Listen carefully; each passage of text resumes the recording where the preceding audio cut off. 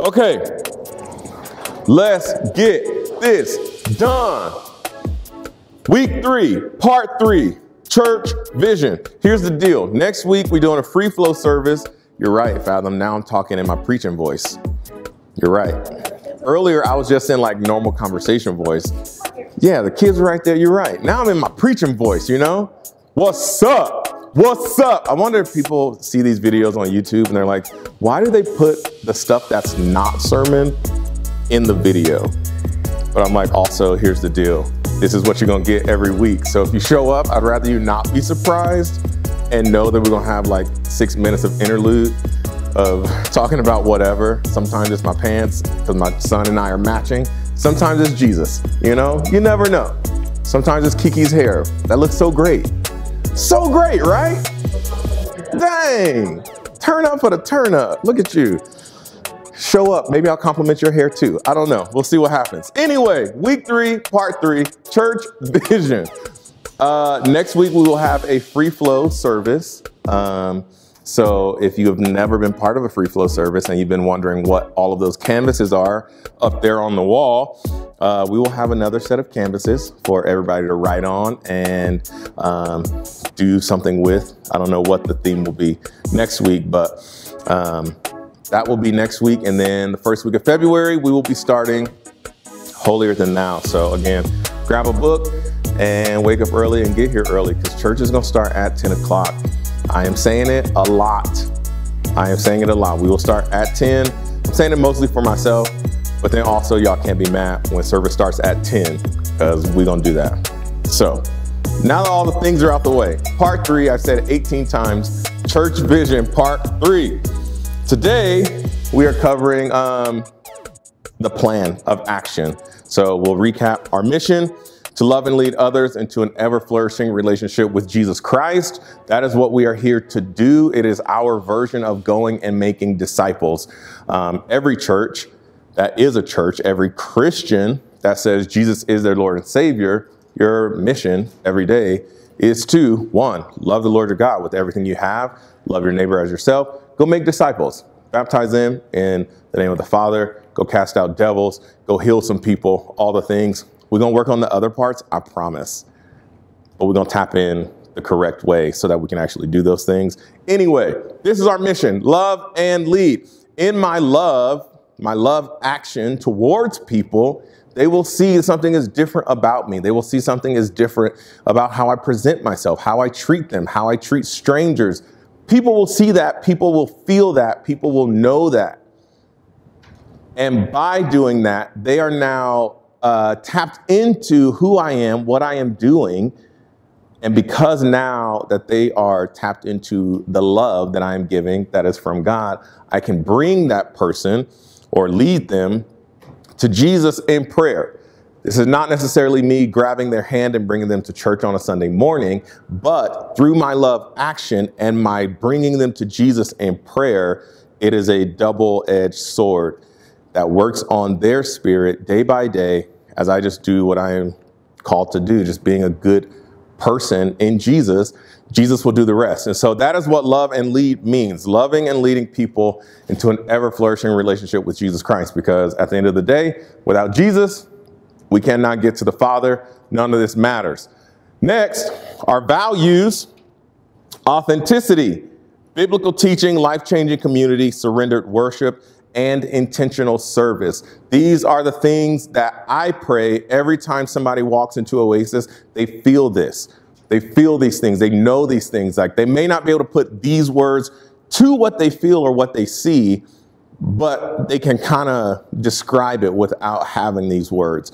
So we talked last week, authenticity, me being real with God, like David in Psalm 51. Yo, I am not perfect. I don't know everything. I don't have it all together. Lord, you're the one. Please help me. And guess what? He's a good father who's like, I got you. I got you. I saw somebody post it on their stories the other day. Have y'all seen that picture where it's like a journal and it says, Dear God, and then it's just like teardrops on it, on the page, you know? As much as I love and empathize with that, because yes, he's a good father who's like, yo, don't cry, bro. You know, don't cry, sis. I got you. Also, be real with him through that process. You know what I'm saying? Let it out. Talk to him. You're not going to scare him. You're not going to catch him off guard. You're not going to surprise him. Be honest and authentic with your father. Further, being authentic with each other. Being real, not being nice. We, in churches, for whatever reason, equate Jesus to niceness. And then niceness means that we don't say anything wrong, or not wrong, but we don't say anything that is real. We don't say anything that can be taken as harsh. We don't tell the truth because we want to be nice, because Jesus was nice. I don't know where we picked that up, but that is not the truth. I mean, Jesus was nice, but he wasn't like creepy nice. You know what I'm saying? So we just like, I'm struggling right now. It's like, well, you're struggling to be obedient because that's the only, it's your only problem with Jesus. That's a very simplified version of a lot of layers. I'm not going to go into it, but being real. How can we live in life-changing community if we are not real with each other so that we can actually carry each other's burdens? How can we actually grow together if Kiki doesn't know what my goals are? How can she encourage me throughout the year to continue chasing my goals? How can Marissa know how to pray for me if I don't let her know the things that I need prayer for? Again, if I'm being authentic with God, he's the one who can put me in heaven. He's the one who can put me in hell. He's the one that can put people in my life to better my life. Nobody else can do that. And if nobody else can do that, then I have nothing to be afraid of in telling you guys the truth of where my life is. That makes sense? Authenticity. So next is biblical teaching. Everything comes from the Bible. Always and forever. Every single thing. Why? The Bible is the word of God. I saw a video the other day where the lady was like, God's revealed word is the Bible. Does it cover every single topic that you will ever think about? No, it does not. But it does cover the thing that matters. And that is your heart, your will, your emotions, your desires, your impulses, your thought process. It covers all of that. It covers your relationship with the Father. As I tap into this relationship with the Father, everything else will work itself out for real. If you have to ask, is this okay? Then it's probably not okay. Don't do it. It's very simple. If I have to ask, like a kid, a kid knows when they have not had lunch and they're about to ask for some Oreos. And you know before the question even comes out how they're posturing themselves. Hey, Dad, this is Trey, of course. Hey, Dad, is it a great idea if we have Oreos right now? No, son, it's not a great idea to have some Oreos right now. I knew your question was coming before it was even coming. Relax, sit down, stop trying to finesse your boy. I don't know where I was going with that, but I don't know. I don't know how we got there. Anyway, biblical teaching, everything comes from the Bible. Oh, if you're asking things because the Bible covers your heart, that's why. That's how we got there. Okay, everything from the Bible, whether you are preaching, whether you are teaching, small group, kids, whatever, everything comes from the Bible because we want to know Christ and we want to know him crucified because that is the way back to the Father. Next, life-changing community. Again, coming together, meeting, praying for, confessing, forgiving, all of those things, being a place where we legitimately can talk to each other about whatever it may be without judgment, because again, we all know and understand, I have no high horse to sit on. So if I have no high horse to sit on, you have no high horse to sit on, we might as well just talk about the horses we don't have so that we can actually grow and be built up together. That's actually how you have life-changing community. And the scripture we used last week, we are going to cover again today. Surrender worship, the path of the tabernacle, enter the gates with thanksgiving, sacrifice, washing in the word, communion with Jesus, life in the spirit, intercession for those who cannot do it for themselves, and then living life with the manifest presence of God. Both on Sunday mornings, that is what we follow, And I can do this every single day of my life. If you want way more breakdown, you can read How to Worship a King, or you can go and watch our sermon series on the tabernacle. And then lastly, intentional service. This word service is where we get the word deacon from in English, diakoneo or something like that. Diakoneo, that's what it is.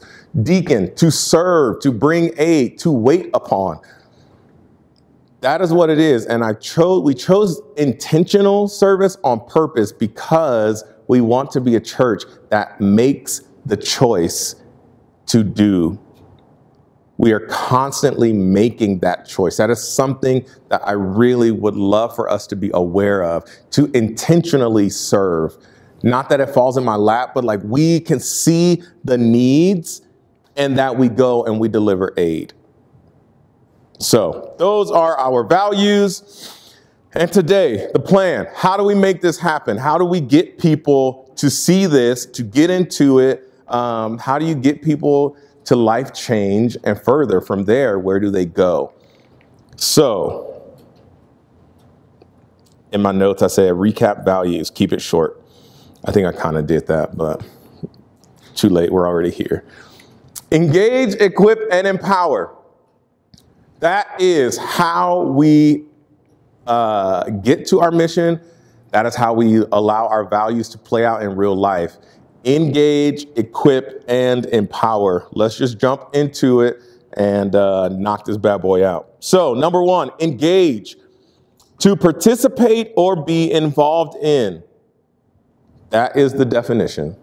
To participate or to be involved in. As always, we look to the early church to see what they did so we can see how we can do that today.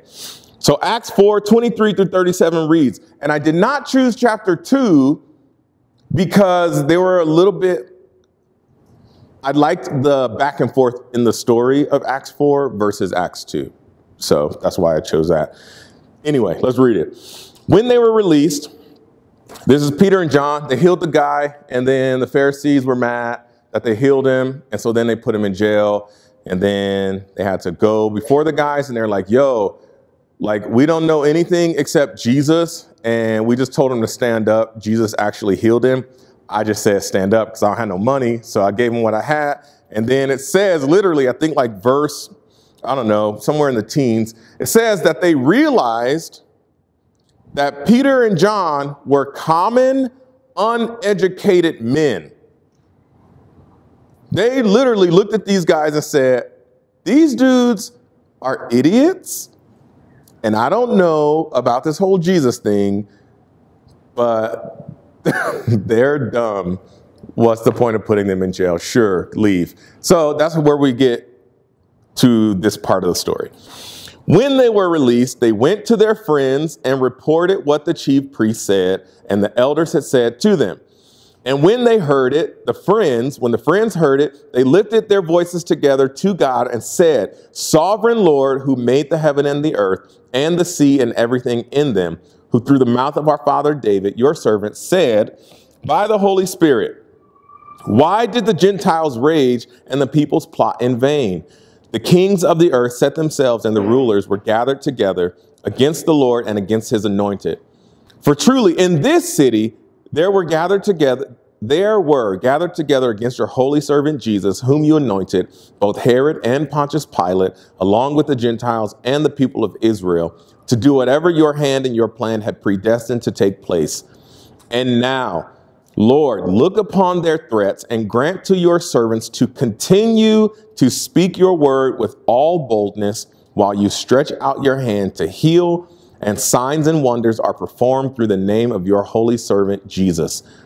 And when they had prayed, the place in which they were gathered together was shaken, and they were all filled with the Holy Spirit and continued to speak the word of God with boldness.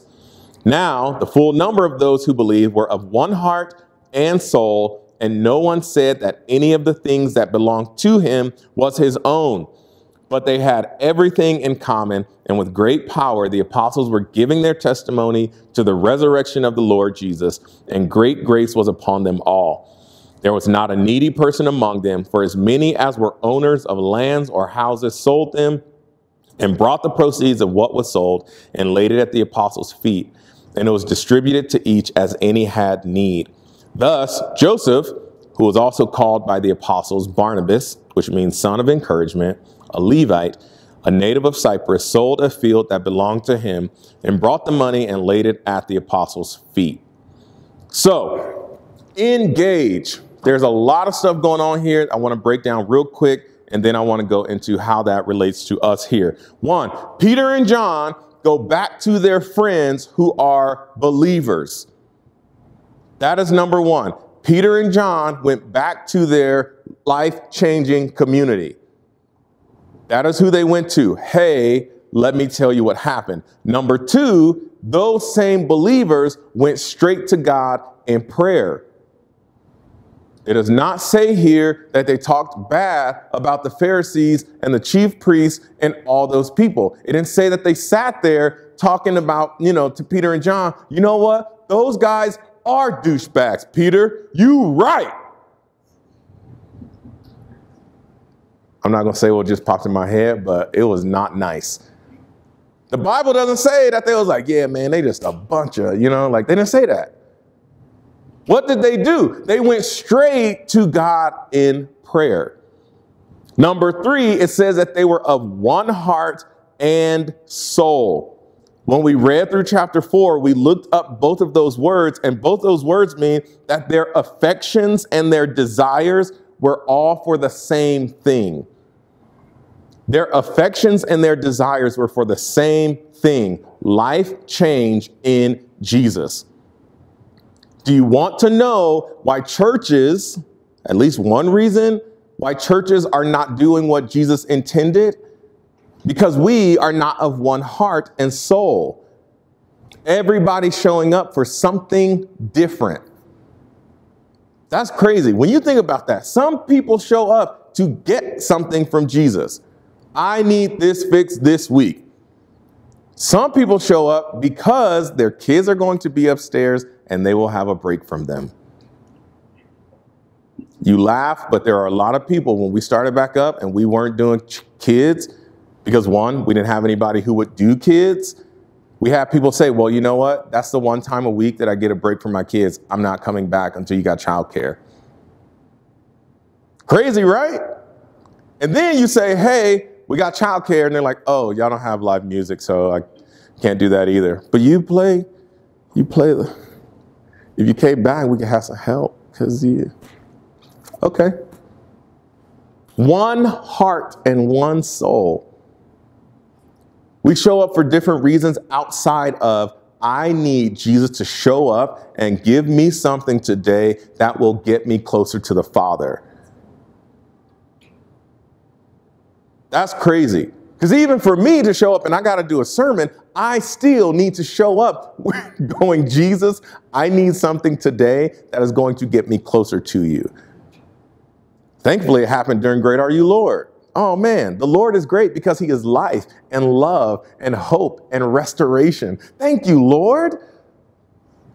They were of one heart and one soul. Their affections and desires were for the same thing. And then, number 4, there was not one needy person among them. Everything was taken care of because they all took care of each other. So when it comes to engaging, it looks the same. For us, the authenticity that we have with God, it plays right into me engaging with the Father on a day-to-day basis. I have to engage with the Father. Before I can even do anything here, I have to make sure I'm checking in with God every single day. Sometimes multiple moments a day. And sometimes those moments are, thank you, Lord, for today, whatever it may bring. And then an hour later, Jesus, if you do not stop this child from whining about nothing, I'm going to rip his voice box out. Help me, please. That was this morning, by the way. I was like, Jesus, I'm going to kick him. I'm going to just punt him into the roundabout outside Because then at least that's the way he's over there crying and I don't have to listen to it. Help me, Jesus, please. Multiple times a day, check in with the Father. Anybody else been there? I'm not crazy, right? Okay, thank you, Fathom. He was just standing there. I said, what are you crying about? I said, you don't even know, do you? No. Sit down and eat, because that's the problem. You're hungry. Sit down and eat. Anyway, engaging with the Lord multiple times a day, every day. I've got to be present and active in my relationship with him, which then allows me to engage with everyone here. I have to show up. I've got to be present. You know what I'm saying? We've all been in a church where we show up and we're like, oh, they were just not nice. Nobody said hello to me. Nobody gave me the special visitors parking. I didn't get a cup or a tote bag. I just sat there. Nobody said anything the whole service. Well, did you say hi to anybody? No. Okay. Because it's okay to walk into a church for the first time and go, hey, I'm Rafer. I'm new here. I'm just trying to figure some stuff out. I have to engage with where I am. I have to engage with those who are here. And so it's not because I just need good friends and a great community. It's also for Jesus to be active in the room that much easier. That makes sense? Because if I can engage and we are all, again, on one accord, because now Fathom can pray for Destry because they had a little chit chat before they came in. Okay. I can carry that burden in the middle of worship. You know what I'm saying? He uses his people to help his people. He uses his people to help his people. But we show up and we expect these people to do everything for us without us having to do anything. And I want to be a Christian. I want to be a part of a great church where everybody else does all the things. I want to be a part of a really great church where they do stuff. Well, what are you part? Oh, no, it's a great church though. The music is great. We explain all the things about the church, but I am not actually part of the community. I got 2 or 3 people that I do talk to, and that's it. It's a hard stop for me after that. But I have to engage. I have to engage with Jesus, with each other, in service. Again, we show up and we're here. I did it. I came to church. But if I am not actively going, hey, Jesus, what is it? So when I'm over here walking and I'm surprised by the lyrics of Great Are You, Lord, because that's a song that I've known for 7 years, but I was engaged in the service. I'm engaged with not just what is happening with the music, but what Jesus is actually trying to show me. That's so huge because we expect every Sunday to get this huge mountaintop faith experience. Talk. The rest of the days, we're not even praying without ceasing. Talk. That continuous conversation with God. Talk. And it's not even whenever you talk to your dad, it's not like you're always having something serious to say to him. It's sometimes I just call my dad to be like, man, I don't understand why it's so windy in Columbus, New Mexico. And he's like, yeah. And it's the same exact thing. We shouldn't have to always go to God and be like, man, God, this is some heavy stuff going on. We could just be like, hey, God, I had a pretty good day and it's super windy. And I don't get it. That's it. For real. Staying tapped in, man. You're going to love this book, by the way. Staying tapped in. Because at any given moment, he is going to respond back.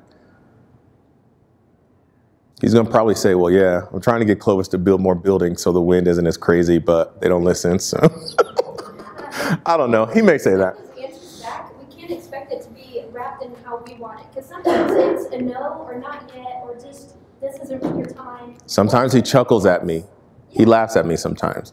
Yeah. Most of the time it's when I'm like complaining about Trey. He's like, haha, have you dealt with yourself?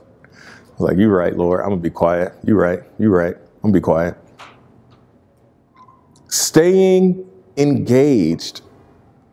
Events like last night, s'mores, hot dogs, Chris and Jade.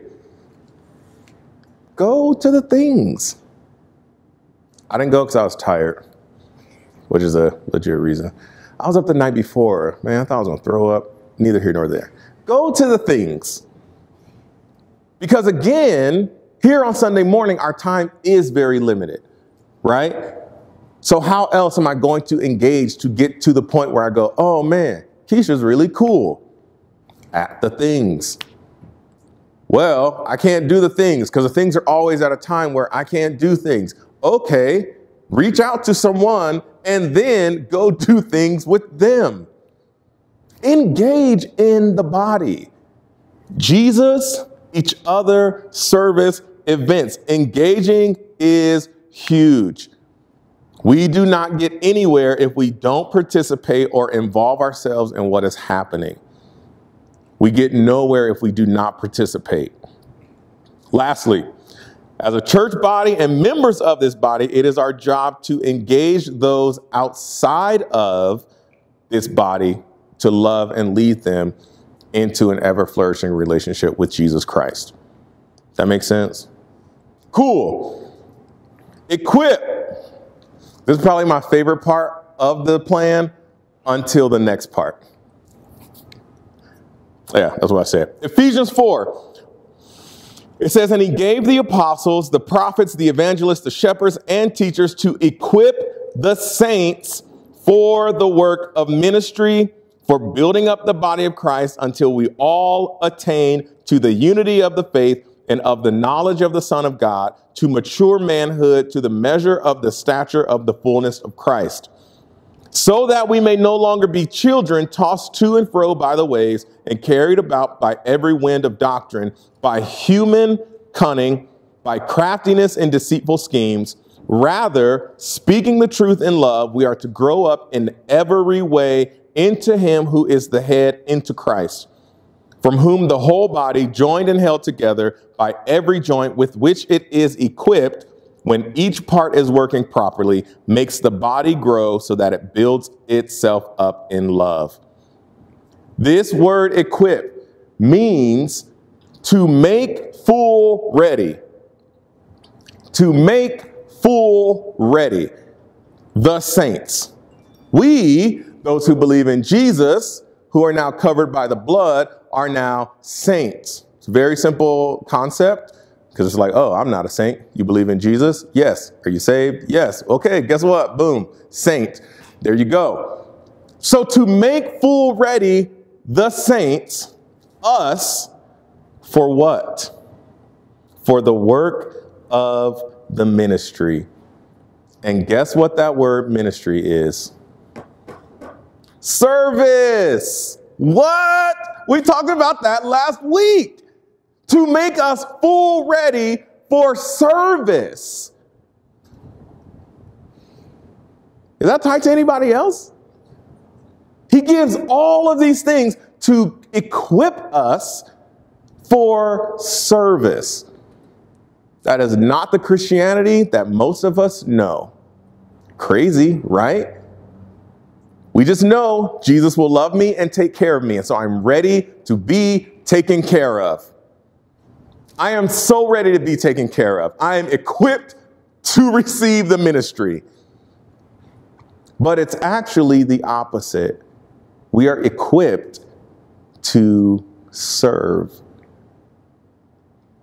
And specifically with this, and this goes back to what Fathom said, this specific word of ministry is teaching. We are all, everyone, we are all being made full ready so that we can teach each other, so that we can all together grow up into a mature body of Christ. That's tight. That's crazy. We are all given teachers, prophets, all the things he listed for the sake of us learning and growing so that we can teach each other as a body, so that we can grow up and mature together in the body of Christ. The body of Christ, we need each other to give each other all the things that we need so that we can do this like Jesus actually intended. So when it comes to Oasis, my job as your pastor is to do everything that I can to make sure we are doing this as a church. It's my responsibility to make sure that you can see the Father as he should be seen. It is my job to make sure that there are no obstacles to finding freedom in Jesus. So every single week when I say there are free books over there, we are about to study. We buy Bibles for everyone because that Bible, depending on when you need it, sometimes it's $30, sometimes it's $45, sometimes it's $60. Like when the pandemic started and everything shut down and I was trying to buy Bibles like we normally do, and everybody's like, oh, we need Bibles now. It's like, oh, now y'all need Bibles? Fine. By all means, go ahead. Get Bibles, please. But they were like $50 for just a hardback. Normally you get like a leather one for $65, you know? But just a hardback was like $50. But we do that. The church takes on that price point so people have no excuse in not having one. I can't afford the Bible, so I can't study. Well, Rafer's pastor says, well, I'm going to take that excuse from you because it is my job to make sure you are full ready to serve and to teach. It's my job to make sure that everyone here is full ready. Because when I stand before Jesus, he is not going to say, Rafer, you did not do as I asked you to do. I'm not going to be the one standing there going, well, Lord, no way. It is my job to make sure that every person here has no excuse to be full ready to share with anyone how good Jesus is. Zero excuse. So when it comes to how am I going about this every day, in my personal life, it is my growth. I have to read something. I have to study. Not just read my Bible. Hey, go home and read your Bibles, guys. No. Go and study. Oh, there's a book you don't know how to study? One, we do this every year. So you should know how to study. Because I know we walk through how to look up words, what definition you're looking for in relation to the scripture. Again, the books. I'll buy any study guide you want. I'll buy anything. I will buy any book you need, but I have to dig into my own personal growth myself. I have to make sure I am taking care of my relationship with Jesus. I have to. And then again, Fathom and Gracie both preaching my sermon today. Learning from others, sharing with others. I have to learn from everyone else. I don't have it all together. I don't know everything. And that's probably my favorite thing about how we do church on a Sunday morning, that anybody at any moment can say whatever they need to say. Because there may be something that I skip over. There may be something that you have that is pertaining to you specifically that may pertain to somebody else that I may not see. You know what I'm saying?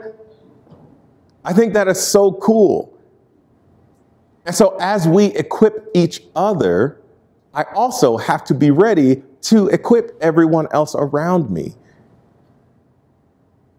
Again, there is zero excuse on how to do that. Lastly, empower.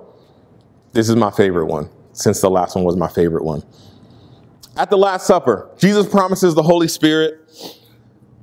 And then in Acts, the Holy Spirit falls on individuals in mass for the first time in history. And then we begin to see multiple people doing things that only Jesus and a few others had done before. That's those scriptures. I'm not going to read those. That's what I just recapped real fast. So don't worry about going there. But when it comes to being empowered, one, everything is going to be through the Holy Spirit. Everything is going to be through the Holy Spirit. And I love the empower part of this, because this is where I feel Oasis thrives in who we are and what we do. So 1 Corinthians 12 through 31. For just as the body is one and has many members, and all the members of the body, though many, are one body, so it is with Christ. For in one Spirit we were all baptized into one body, Jews or Greeks, slaves or free, and all were made to drink of one Spirit. For the body does not consist of one member, but of many. If the foot should say, because I am not a hand, I do not belong to the body, that would not make it any less a part of the body. I need everybody to remember that when we start breaking this down. If the foot says, I'm not a hand, so I don't belong to the body, that does not mean that the foot is not a foot. You're still a foot that has to walk. So I know you think you are worthless because you cannot play games on an iPhone, but you can get me to the couch. Please do your part. Anyway, and if the ear should say, because I am not an eye, I do not belong to the body, that would not make it any less a part of the body.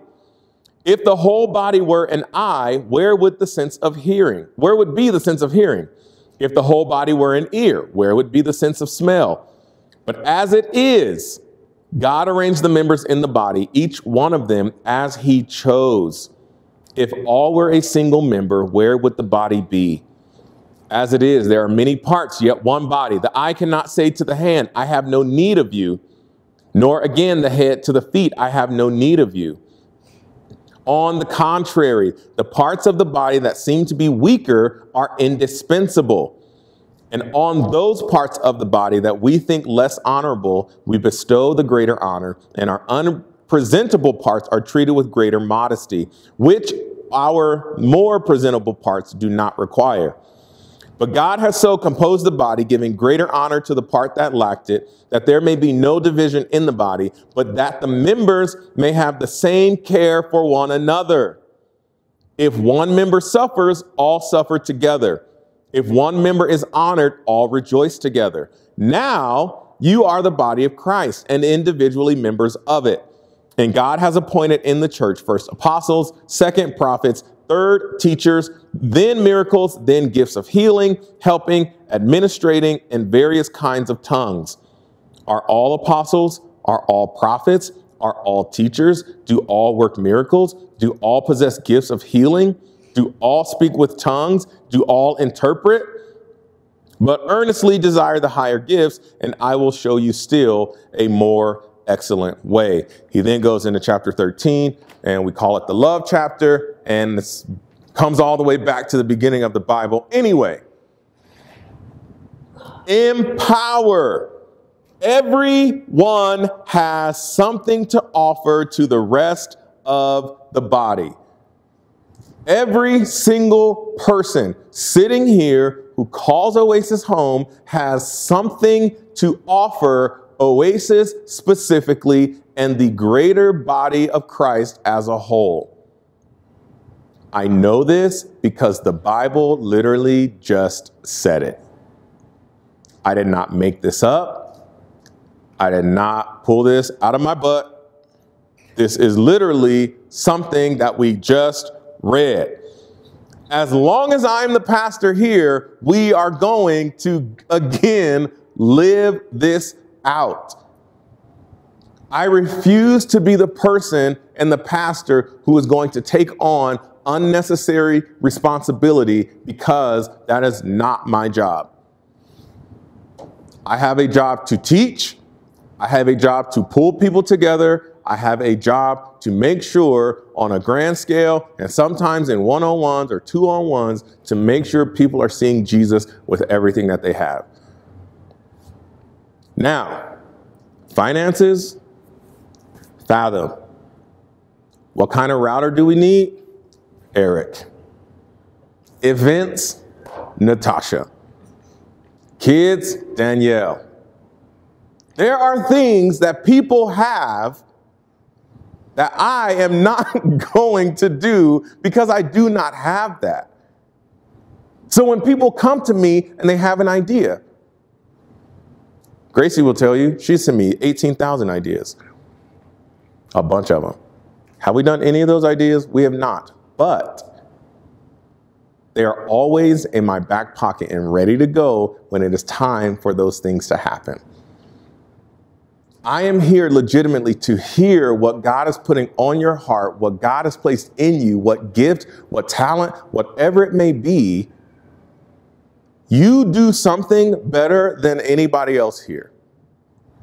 And so it may be a Sunday morning where you give that. It may be a Tuesday night.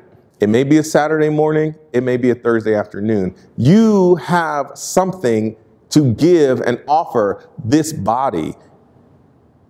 So people freak out when they come to me and we do have space for an idea. And I go, okay, cool. You do it. What? What? No, I thought. Nah, you didn't. You thought nothing. You thought a really great idea that you are now going to lead. Let me know what you need. You need the church car? Here you go. Boom. Because again, if I, as a hand, say, well, you know what? I'm worthless.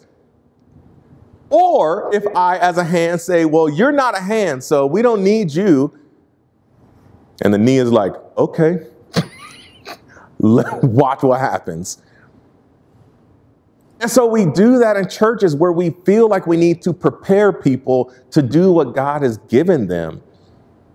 Or we feel like everybody needs to either be a hand, an eye, or an ear, and those are the three places. So either you're preaching, you're doing kids, or you're doing music. That's it. Those are the big three. And if we're not doing those big three, everybody else, I'm sorry. No way, man. There's too much that God has put in each of us for Rafer to stand in the way of that. I will never stand in the way. Again, and Gracie will tell you, those conversations, hey, right now, we don't even have any teens. But when we do, guess who I'm coming to? Hey, Gracie, remember those ideas you got? You know, you're cooler than me. You can talk to these kids. I got somebody in my back pocket right now. The moment 12 teenagers show up and they're like, we need something to do. Gracie! Gracie! Gracie! Is Jacob coming? Cool. Yeah, I'll give y'all the key to the church. I'll unlock whatever. But we are ready, and I know who is where when we can use that. This is not the church where I'm just going to shut things down because it just doesn't make sense to me. I go, again, it may not be the time, but if it works right now, bruh, I am going to empower you to do what God has put inside of you. That's what we are about here. We engage, we equip, and because we equip, use the tools. Use the tools. Like the scripture said, we need each other to build each other. We need each other to build each other up.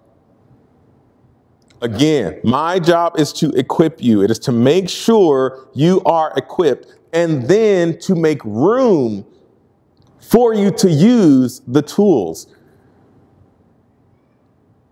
Jenny all the time is like, yeah, that whole Dennis and Lorena and the meal train, Jenny did all of that. She sent me the link. I made a QR code and put it in the slideshow. I know a lot of times when we're like getting to announcements and I'm like, I don't know anything. But that's because somebody does know, because that's what they do. That is for them to do. And I would much rather you feel empowered in this church body, that you feel like you have something to bring to the table. By all means, please build each other up. It is always going to be about Jesus and what he intended for his church as a whole. So when you see engage, equip, empower in the pre-service or the post-service slides, this is what we mean. Join in, be part. Don't be the person who's waiting for somebody to say good morning. Just walk in and give everybody a high five. Good morning, good morning, good morning, Ms. Green, Kevin, you know. But meet, engage, be equipped, read the books. They're free for a reason. They are free for a reason. Read the books. If you're like, yo, I'm gonna read 2 books this year, you and Jesus read those books. I was just telling Eric earlier, I got a message from anytime we do Bible study or a book or whatever, when I put it on the Oasis Instagram, I always say, yo, if you don't attend Oasis or you're not in Clovis because of the internet, like, let me know.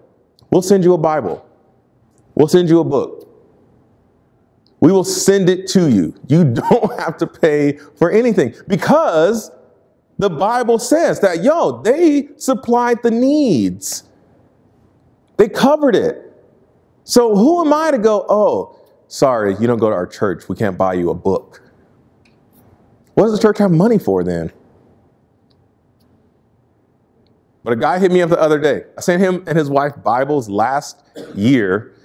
And he sent me a message on Instagram and he said, hey, is there an Acts chapter 20 on YouTube? Because I'm not finding it. And it was like out of the blue. I was like, what? Like, what? And I was like, oh. So I go to YouTube and we did not do a chapter 20 because I think Jenny and I had left and there was a mix up in scheduling and all that. Anyway, I did chapter 19. Gracie did chapter 21. And so I explained that to him. And I said, oh, well, since you are watching the Acts series on YouTube, we're about to do Holier Than Thou next. So I said, if you want, I'll send you and your wife some books. He's like, oh, you don't have to do that. We'll get them. I said, just give me your address. Gives me his address. Boom, because they live in LA. So it was like tomorrow. I was like, tomorrow? Dang.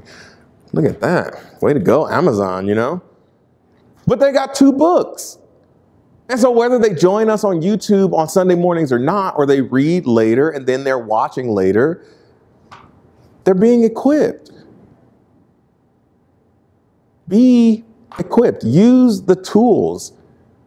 If you're like, yo, and I say it all the time, if there's a book that you have read that you're like, yo, this really helped me, I think this will help a lot of other people, I'll buy 5 off top. Every time. There's a lot of books up there that I have not read, but I trust the people who are reading these books. And if they say, yo, this is a good book, I'll buy 5. Use the tools. They are for free. And lastly, I empower you. I am here. It's a lot of pastors who want the power of pastorship that don't realize that, like, Jesus is the one that actually has the power. So I'm like, what are you doing? You know, anybody listen to the Mars Hill podcast, Rise and Fall of Mars Hill, Mark Driscoll, that whole situation? No, thank you.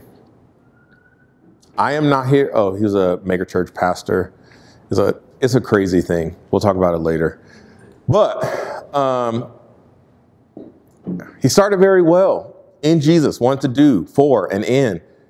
And then he began at some point to require the power. And I'm like, one, that's a lot to carry. That is a lot to carry. I'm like, the way I have to think to just deal with my son because he's getting smarter every day. That's where my brain power is. The last thing I need to do is make sure that people are doing what I want them to do on a Sunday morning. No, thank you. If my son don't listen, y'all not going to listen. You know what I'm saying? Like, fathom, you should not get out of here. What do I look like? But I want to do the exact opposite. I want to say, hey, use what you have. Use what God has given you. Be who you are. If you're like, yo, I'm just a great listener, I don't really have any advice, I just know how to be with people, guess what? You are going to head up our Be With People ministry. Hey, who needs to cry today? All right, Jacob's sitting right there. He's just gonna be there for you. That's not me, because I'm always ready with advice, you know? I'm always ready. Gotta tell myself, Rafer, shut up. They did not ask you any questions. When I say they, I mean my wife. Just be quiet, Rafer. She just needs you to listen. I can do that. It's hard. I can do that. But there's some people who are like, yo, I am just a really great presence. I know this. I can just be there for people. I don't need to give advice. I can just do that. That is a gift that God has given you. You can do that. I'm just really good at praying. Not in public, but I can pray with people one-on-one. Cool. Fine by me. I will never call on you on a Sunday morning, but I will send people to you all the time. That is what I want us to be. So we engage, you are equipped, and you are empowered to go and be and do all that Jesus wants you to be and do. So we're gonna go into the holy place. We're gonna spend some time with Jesus, and then we will be dismissed.